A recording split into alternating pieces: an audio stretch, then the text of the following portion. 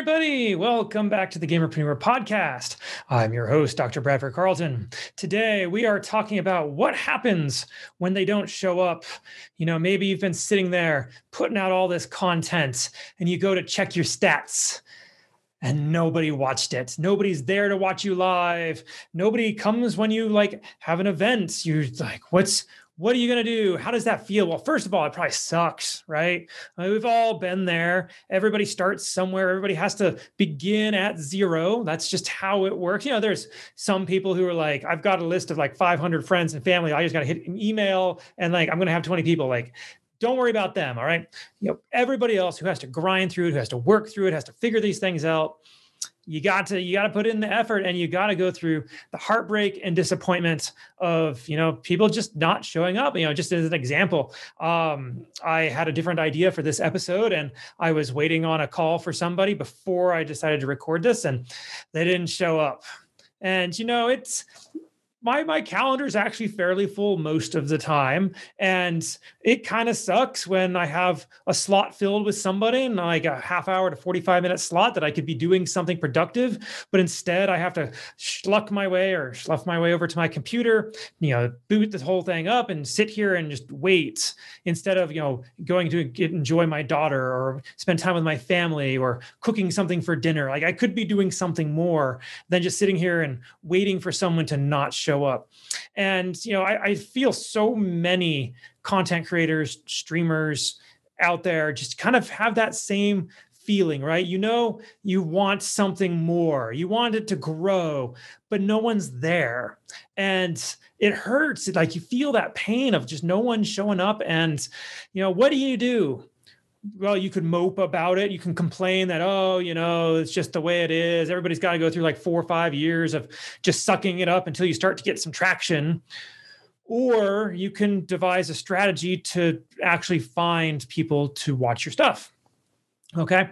And a great example would be, the Gamerpreneur. My YouTube channel gets nobody watching it. Nobody watches my stuff. And it's actually really funny. I post on my YouTube video links on LinkedIn, on Twitter, on Instagram. And those are the platforms I post my YouTube link, trying to drive traffic there. But my Instagram has 700 people. My Twitter has 670 people. My LinkedIn has 2,700 people. I'm not doing too bad on LinkedIn. But generally, people don't watch my show off of there. But then you go over to Facebook, where I upload my show directly to Facebook. And those episodes can get anywhere from 1,000 to 2,000 to 3,000 views, depending on who it is and, the topic. And so it's really kind of funny to me that, someone would look at just that narrow little bit over on YouTube and go, oh, this person's not doing anything. They're wasting their time. All this content they're doing is for naught.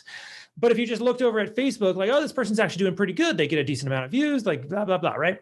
The point I'm trying to make is maybe your focus is in the wrong place.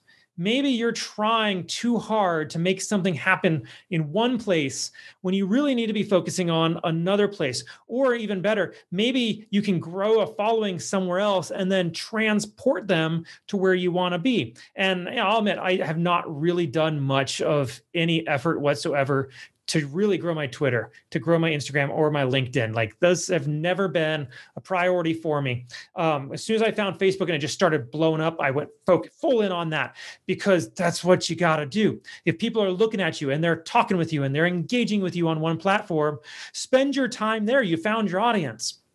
So, I understand the pain of not having any viewers, not having any followers. I've been there, and on some platforms, I'm still there, right?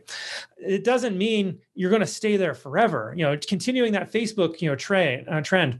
I last summer, roughly June-ish, 2020, I decided I was going to start going live every day. I was going to teach some business concepts, some business principle. I made these nice little PowerPoints every day, and I was just teaching people.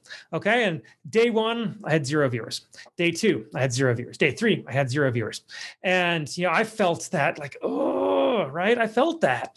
And then day 4, I got a viewer who's like, hey, this is really good stuff. And they shared it. And I got 2 viewers. And then I had 2, and then 3, and then 3, and then 2, and then 5. And then eventually I was up to 20 concurrent viewers at a time every day. And like, all I did was continue to go live. And I was only going live for like half an hour. I wasn't even like streaming for hours at a time. It was like half an hour teaching a business concept, bouncing out. And, what happened was I was able to find the people who were interested in it.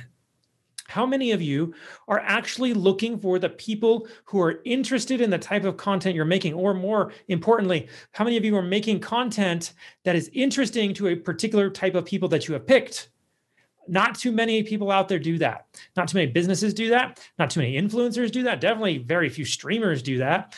Like I see variety streamers. No offense to you variety streamers. You got a rough slog ahead of you, but you're like, I'm going to play the game I want to play because like, I want to like enjoy what I'm doing. That's if a business, just kind of translating this over, if business went, we're going to make the kinds of products that we want to make, and we don't care whether anybody wants it because that's just how it is. Like game development companies are a great idea or a great example. They'll make a game that they want to make. They'll put it out into the market and nobody buys it. And they go, oh, well, let's make up another game that we want to make. And they put that out into the market and nobody buys it. They make another game that, they want to make, put it out and nobody buys it. It's the same thing that like variety streamers are doing. You guys are so focused on your own personal enjoyment, your own utility. You're not focused on how the market works. All right. I know I'm in the gaming space and there's a lot of, left-wing activism, we'll say, and I don't do politics on this show. I'm just generally speaking, I've seen a lot of belief that down with capitalism, and capitalism is the system that you're operating in. You kind of have to do these things if you want to see success until the revolution comes and things change, right? Like you kind of got to live by the rules that you're living with. So, play the game, go find an audience that wants something, okay? Doesn't matter if you have it or not yet. Go find an audience that wants something, and then you give it to them. And if you give it to them and you're vocal about the fact that you're giving this out and you're letting people know that I'm doing this, people will eventually start to turn their eyeballs towards you and start to follow you and start to view your stuff and start to chat with you and engage with you. And if they really like your stuff and you've really connected with them, they might even decide to become part of your community. And that means they're becoming long-term followers and fans, and they're going to keep coming back. It's better than one-off viewers, right? But continuous viewers. And that's how you grow. But how many people have taken that step and actually considered what the audience wants before they have the audience? It's the chicken and the egg, right? Like, I don't have an audience. So does it matter what I'm playing? Yes, it matters what you're playing, because they're not going to, people aren't going to watch something that they don't want to watch. And if you're just playing this and you get some people to watch you, and then, the next day you're playing something different, and those people are coming back and they're like, oh, you're not playing the same thing. Well, I really wanted the same thing. I kind of liked you playing it. They're out. Okay. I hear it, every day I post questions on my Facebook page, just trying to get to know gamers, to get to know streaming and esports and all this, this whole industry, right? And anytime I ask people, why do you watch other people's streams? I always get told, well, it's because I like the streamer. And I don't know if that's actually true. I think intellectually that's true. People do that once they've gotten to know the streamer. But how did you end up on a random streamer who has one viewer for the first time? Like, how did you do that? Were you just scrolling through oh, this guy's got an interesting looking overlay, and you click it and you decide, okay, let's see what this person's all about? Is that how it happened? Maybe they tweeted and you're like, hey, yeah, sure, I'll give them a try. Or was it you wanted to watch a specific game and, this person seemed kind of, not the biggest person on the page, not the smallest person, but, let's give this person a shot and they're like, oh, yeah, they're a little funny. I like the way they're playing it. Okay. And you start to enjoy them, but it probably wasn't them that sunk you the first time. So just reverse engineer that. How do you get people to watch you? Well, you got to give them red meat. All right. I get a lot of engagement on my channel, on my Facebook page, by putting out memes.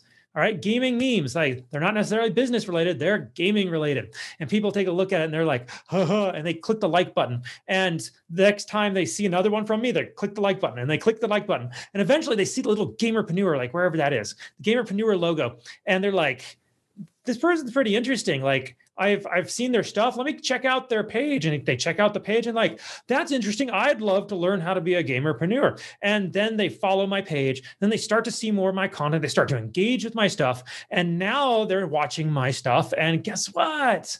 I built a follower, but it didn't start because they liked me, Bradford. Like that's not how it started. They had to give them what they wanted first. All right. So it may be super disappointing when nobody shows up. Like when they don't show up, it sucks. I get that. But you really got to take a look at what you're doing. If you're not doing the right things, you can't blame other people for not coming to you. It doesn't matter if you have a retail location, if you're like a Jack in the Box somewhere, right? And nobody's showing up. Well, are you letting anybody know you exist? If not, well, okay. Well, are you letting them know you have tacos? People love tacos. Well, okay, that's the thing. You have to really think of this in terms of a business person. All right. So I'm going to remind you all, organization is the enemy of sloth. You have to get organized on this. You have to do the fundamentals, the groundwork of everything you're trying. If you are not putting the groundwork in up front, you are going to spin your wheels. Now, you may get a little bit of traction, but like driving in the mud, that little bit of traction could have done a lot better if you'd thrown some sand under there first. That's your foundation. Get some 2x4s under your tires in order to be able to drive. You have to think of these things in advance. So if you'd like some help on this, I'd be more than happy to reach out to me. I'd love to chat with you. I'll give you a free strategy session. We will dive down. I will figure out, kind of the best path you can make in order to make something of your stream in the next 90 days. We will build out a plan for you and turn your stream into something in the next 90 days. Like I said, just reach out to me. We'll schedule a call. All right, everybody. Don't be just a gamer. Be a gamerpreneur.